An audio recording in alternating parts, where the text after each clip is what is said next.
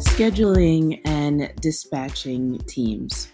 So if you want to schedule and dispatch your teams, it's as simple as going to the app, choosing an unassigned job, clicking Assign Teams, and selecting your team. Now it will show you all of your available and unavailable teams.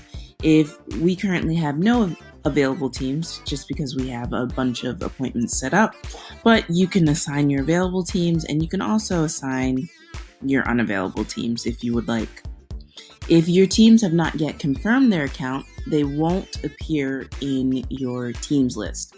So your teams must log in and confirm their account before you can actually assign them a job via the app. If you'd like to add a checklist, you can do so here. Now, if your checklists are set up to automatically be added to certain appointments, they'll be added before you have to do anything. If they're not set up, you can go in and select the checklist and then click Assign. You'll need to confirm the assignment, and once you do that, your appointment has been successfully assigned.